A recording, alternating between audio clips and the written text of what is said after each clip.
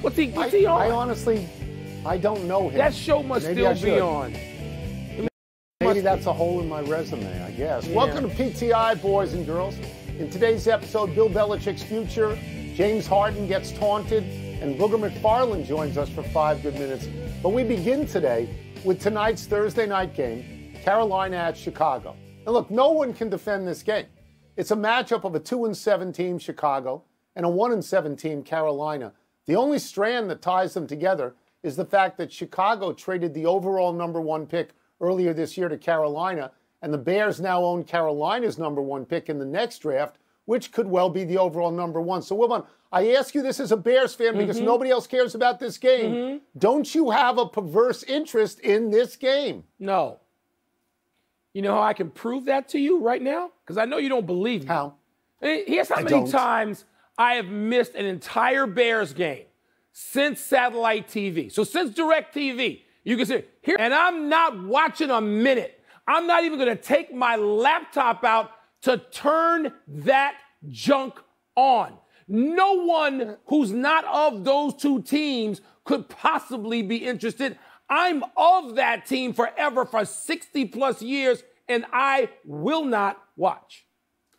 Yeah, I don't mind that you're on a flight. I understand that. The larger question is, are you invested in this, in the outcome? Because it could change the path of the Chicago. It could change the path of Chicago Bears for years to come. I mean, it really could. Let's say, for example, that Carolina gets higher bad team. Let's say they get hot in the next few weeks.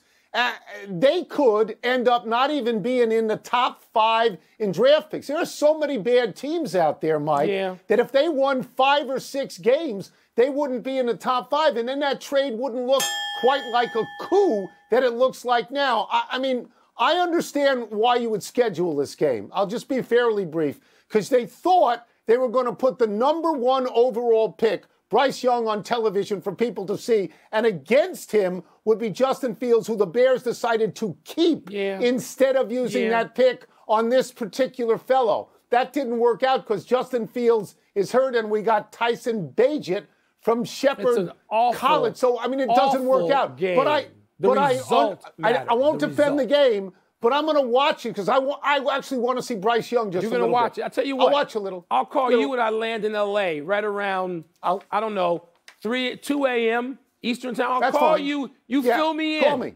Fill me in. I will. Call me. You'll get my service at 2 in the morning. Thank you. You got a service? It's 2023. What are you doing? What are you, Hugh Hefner? I got a service. Let's move to the swirl around Bill Belichick. The Patriots are 2-7. Lip readers, dopes, think team president Jonathan Kraft told his father, quote, "We're not good enough," close quote, during last week's loss to the Commanders, though the context is unknown. Mike Florio of Pro Football Talk told Rich Eisen of Rumors that the Commanders are interested in Belichick if the Patriots let him go. And Charles Robinson of Yahoo. That was totally innocent mistake. Writes today that Belichick's underwhelming record without Tom Brady and the failures of his coaching tree mean the Patriot way has actually always been the Brady way. Tony, is all of that clear to you? Well, I mean, yeah, of course. I mean, of course, you can't look at the Patriots at this point and not think that Brady was more important to Belichick. And I'm not a lip reader, but I'm going to take this down a different path. I had Jason La Canfora on my podcast today. And he covers the league, and he knows it as well as anybody. And we're his pals. And he said Belichick's not going to be in New England next year. Flat out, not going to be there. He doesn't believe that he's coaching for his job in this game in Germany on Sunday. He doesn't believe Robert Kraft, if they lose, is going to fire him on a plane right back. But he says that Belichick or Belichick's people are looking around for another landing spot for next year. And one of the teams he mentioned to me, Mike, was the Chicago Bears. Yeah. How does that strike you? Yeah. Would you rather have Bill Belichick or Jim Harbaugh? I'm asking you. Tony, I read that. I was going to say, I bet you every city is going to come up with this same nonsense, which is what I'm going to call it. Belichick is, 71? Not that he doesn't have a couple of more good years in him. Greg Popovich, who is maybe 73, just signed an extension. So I'm not going to say the guy's as great as Popovich and Belichick. aren't going to have a home and a soft landing spot if they want one. No, I would take Harbaugh because I don't believe you can go in someplace and turn it around in a day. So Bill Belichick's going to take a team that may pick twice back-to-back years, #1 overall, and he's going to flip that, but he can't get the job done in New England where he's got an infrastructure, he's got a history and a culture that's built. I'm not buying any of that. And I think you've got to have a quarterback. Well, because there are teams that are going to come open. Washington is likely to come open. Ron Rivera is probably done there unless he gets in the playoffs. It's possible the Chargers could come open, and then you would get a very good quarterback. Atlanta might come open, but they don't have a quarterback. What if the Bills go right down the drain? Could that come open? I mean, you want Harbaugh, fine. We're moving on. Let's move to the NBA and present our great fallback smorgasbord question. Last night, the Sixers beat the Celtics. The Nuggets beat the Warriors. Victor Wembanyama shrunk in Madison Square Garden. Spurs got pounded by the Knicks from moment one. The Lakers got blowed out by the Rockets, 34 points. And the Clippers lost their second game with James Harden playing as the Nets crowd mocked Harden by chanting, Daryl Morey. That was funny, very funny. Wilbon, which result was most interesting to you? Tony, I'm not even going to go with a write-in candidate because Minnesota, by the way, Anthony Edwards in Minnesota, they look good. They look viable. All right, but we got weeks to go because they're whatever they are, 5-1 or 6-1 or something like that. Tony, I'm going to go to the Lakers-Houston because that result, look, the Lakers, been bad on the road. Anthony Davis did not play. There's all this talk still about LeBron and his minutes. Tony, they got punched in the face. The Houston Rockets, and let me just say this, Houston appears to be better than I think we thought they'd be right now. Ime Udoka is there. They've got a coach who was like coach of the year in the finals the last time he actually worked an NBA sideline. Tony, the Lakers they were injured, first of all. They have 4 or 5 guys out, so they were shorthanded. I want to be fair to them and not get carried away at 3 and 5. Right. But, Tony, the way Houston handled them and were up on them, 27 points at one. I watched a chunk of that game and was a little bit surprised. So I'm going to go with the Lakers getting beaten Houston last night. I'm tempted to go with Victor Wembanyama not scoring a point until the third quarter, shooting 4 of 14 and looking sort of too many threes. Shouldn't be shooting that many threes. But he's 19 years old. I'm going to give him a break. He's going to play in the Garden many more times. He's going to have great games in the Garden. The Spurs, by the way, give up more points than every team in the league except the Wizards. The games that I'm going to choose both involve James Harden. Okay? The first one is the game that he played in. And I love that chant, Daryl Morey. That was like worthy of Duke students. It was. This is their second game with Harden. They've lost them both. And Kawhi and Paul George haven't begun taking games off yet. So that could be a bit of a mess. The second game, though, is even more important to me. It's another one of Harden's old teams, not the Nets, but the Sixers. They beat the Celtics. Yeah. Mike, could it really be this easy? Is getting rid of James Harden, getting rid of James Harden going to have the same effect as the Raiders getting rid of Josh McDaniels? Ooh. The guy is a Hall of Famer. Is Embiid better without him? Tyrese Maxey. Is Tyrese Maxey better than him? Is Nick Nurse a genius? I was surprised by that game. And I'm surprised by the Sixers. I am. The Sixers game was interesting. That was an entertaining game. Coming up, 49ers defensive coordinator Steve Wilks will move from the booth to the sidelines, and we're going to ask Booger McFarland whether he expects that to help. We'll also ask him about how Mike Tomlin is handling frustrated diva wide receiver George Pickens. Yeah, Tone, Tyrese Maxey's development without Harden is important. I'm not going to say it's the #1 development in the league, but it's important. Pardon the interruption is presented. You played defense a long time. You were a star on defense. What does this say to you that he's making that physical move? Yeah, it seems to me, Tony, they're trying to figure out the communication. They're not playing very well, number one. I think you and I and Mike have discussed that. Their sacks are down. Right now, they only have 18 sacks on the season. Last year, they finished with 44 and countless more pressures. And so I think this is a case where they but D'Amico Ryans went to be the head coach of the Houston Texans, and bring Steve Wilks. Well, guess what? Steve Wilks didn't hire the staff under him. Steve Wilks doesn't really know the players. and they're thinking everything is going to be the same. It's kind of like taking a great chef and putting him in the kitchen and cooking a chocolate cake. Well, you bring in another chef, guess what? He can make a chocolate cake, but it's going to taste just a little bit differently. It's still chocolate cake, and I think the people in San Francisco want their defense to be the same as it was last year, and it's not. And so this is a clear case of, to me, they're trying to fix the communication and hoping that disconnect will go away and the defense will play better. Booger, we like this next question because it sort of allows a certain coach, Mike Tomlin, to put some things in perspective. He told reporters that their focus on receiver George Pickens being frustrated on social media for not getting the ball enough was like focusing on reality TV, and it's a pebble in my shoe. Booger, Tony and I love this. Do you think Mike Tomlin went too far by any chance? How do you like him dealing with a diva wide receiver in this manner? Mike Tomlin has earned the right to do whatever the hell Mike Tomlin wants to do. That's the way I feel about that. And that's number one.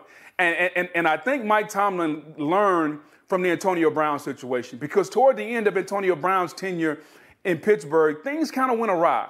And I got to give Mike Tomlin a lot of credit. He's known as a player's coach, but he's tough, he's demanding, and maybe things got a little lax with Antonio Brown. He's not allowing any of that to happen with George Pickens. The team is always going to be about the team, and he is very demanding. There's a reason he's never had a losing season. And I think the Antonio Brown situation is enlightening him with George Pickens. I'm not going to go down that road of paying attention to a wide receiver on social media. Show up, do your job. If you get 3 catches, if you get 13 catches, it doesn't matter. You're a pro and be a pro. One guy who's worth paying attention to in that division, no less, is Lamar Jackson, who just said about practicing against the Ravens defense, his own defense, I believe our defense has no weaknesses. Another division opponent, the Cleveland Browns, would say their defense has no weaknesses, Booger. You think Lamar is ready to go up and handle that Cleveland defense? Yeah, I mean, both defenses are very good, Mike. They do it a little bit differently. When you look at Baltimore, they got a great young coordinator, Mike McDonald. They bring blitzes and pressures from a lot of different places. They got 2 standout linebackers in Patrick Queen and Roquan Smith, Humphrey at the cornerback spot. And so they do it a little bit differently with kind of disguises and blitzes. When you get to Cleveland, they got a new defensive coordinator in Jim Schwartz. And they got this guy on the end out there named Myles Garrett. He's about 6'5" and 270. He can leap small buildings in single bounds. I think we've all seen that. And so if Lamar is going to have any success against this defense, they're going to have to block that guy on the end. And it's going to be done a little bit differently. It's going to be done with a 4-man rush, maybe some man-to-man coverage, maybe some blitzes. Both defenses are very good. But if I was Lamar, I'd tell my left tackle, Ronnie Stanley, hey, I'll take you out to dinner next week. Just don't let number 95 hit me. All right, we'll get you out of here on this and we'll shift to college. We have 3 big college games that involve top 10 teams. Number 2, Georgia, hosts number 9, Ole Miss. Number 3, Michigan is at number 10, Penn State. And number 5, Washington, hosts number 18, Utah. Which of those 3 games do you think is most likely to produce an upset? Well, I don't think any of them, but if I'm going to go with the producer and make him feel good and go with the most likely, I would probably lean toward Ole Miss. Like, isn't Lane Kiffin good for one of these, like every now and then, like upsetting Nick Saban, upsetting somebody? And we know that Lane is one of the best play callers in America. And if this game were in Oxford, I may pick Ole Miss, but this game is in Athens. He's got to go on the road, and I think Lane will be able to score some points. And anytime you can put points on the board offensively, that gives your team an opportunity to win the game. I think in the end, Georgia will be too much. I think Lane, though, will make this game, as they say, closer than the experts think in the 4th quarter in Athens. Can't wait to see Thank that you, Booger, as always. Booger. Thanks so much. Anytime, guys. Let's take one last break. Still to come, the Phillies may have just said goodbye to Rhys Hoskins. And the Heat will have to cope without Tyler Hero for a little bit of time once again. Yeah, Penn State's not winning. Penn State's not. We've seen enough of Penn State to know they're not that good. They're not beating Michigan. Tonight on SportsCenter at 6 Eastern. The latest developments as Michigan awaits possible punishment. And Happy 53rd birthday, Bill Guerin. Guerin played right wing for 8 different NHL teams between 1991 and 2010. The Devils, the Oilers, the Stars, the Penguins, the Bruins, the Sharks, the Islanders, and the Blues. He was on Stanley Cup teams in New Jersey and Pittsburgh. Guerin made 4 All-Star games, and he had 856 points. I mean, he was really good for a long time. Did you have him being like almost in elite company like that? I don't think I realized that. Yeah, well, that's why we do Happies, to teach you. Happy anniversary, Julius Erving and Larry Bird. I know this. On this day 39 years ago, the 2 NBA All-Timers got into a fist fight during a game. The backstory is that young Bird was in the process of outscoring Dr. J 42-6. And on one trip down the court, Bird actually said out loud to Julius, 42-6, Doc, 42-6. And Julius's reply was a right hand to Bird's head. Look at the film of this and count all the Hall of Famers in that scuffle. Bird, Dr. J, Casey Jones, Moses Malone, Kevin McHale, Dennis Johnson, Mo Cheeks, Charles Barkley. I love Larry Bird, but I have to stand up for Long Island's own Julius Erving on this. You can't say 42-6. You can think it. You can't say it. Plus, my man Cedric Maxwell was out there, looked like ML Carr. Look, Tony, Bird said everything. One of the great things, and you know this, is to talk to players of that generation, even guys who once hated him and he hated, like his best friend Irvin Johnson, to talk to them about Bird's trash talk. No one in the history of the league, not the modern history anyway, talked the kind of trash Bird did, even to Doc, our hero. Happy trails, Tyler Hero. The Miami Heat's leading scorer this season is injured once again.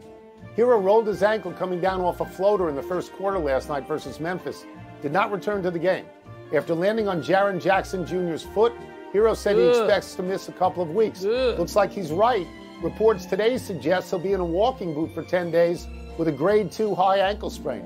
Last year, Hero broke his right hand in Miami's first playoff game, and the Heat made the NBA Finals without him.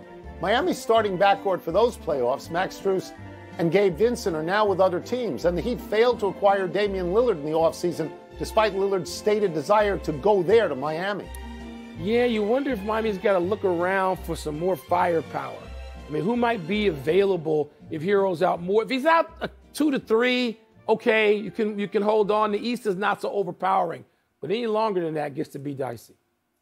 He gets hurt a lot, though, Mike. I think the most amount of games he has played in any given year is something like 65 or 67. He's injury prone. Let's go to the big finish. Let's do it. Baseball canceled the general manager meetings one day early due to a stomach virus. Your thoughts about that? Well, they got the bigger winter meetings coming up, and you hope nobody gets sick at that. The Phillies will make Bryce Harper their full-time first baseman. Does that make sense to you? Yeah, I mean, they don't want him in the outfield anymore. They want him in first base. He's good at first base. But Rhys Hoskins is now available, and he is a really good player. And somebody's going to trade for him. He's really good. He's not Harper, but he's really good. Andre Iguodala will be the acting head of the Players Association. Does that make sense to you? Yeah, it does. And now that Iguodala's not playing anymore, he's got time. Very smart, aware, savvy guy. I think this is a good move. Caitlin Clark at number 3, Iowa, versus number 8, Virginia Tech tonight. Who you got? I got Iowa, but isn't Iguodala running a venture capital firm? Last one, college football. Unranked Virginia at number 11, Louisville tonight. Are you smelling upset? You can put that on hold for a while. Maybe Virginia beat North Carolina a couple of weeks ago. I know it's been a disappointing season. Yeah, upset in Louisville. How about that? Yeah, we'll try and give you that action when you're on your plane to L.A. and not watching the other game. We're out of time. Try and do better the next time. I'm Tony Kornheiser. And I'm Mike Wilbon. Same time tomorrow, Knuckleheads. You can get the PTI podcast on the ESPN app or Apple Podcasts. And now... But you're rooting for the Bears tonight, aren't you? You're rooting for the Bears. You want the number 1. I just ain't watching it.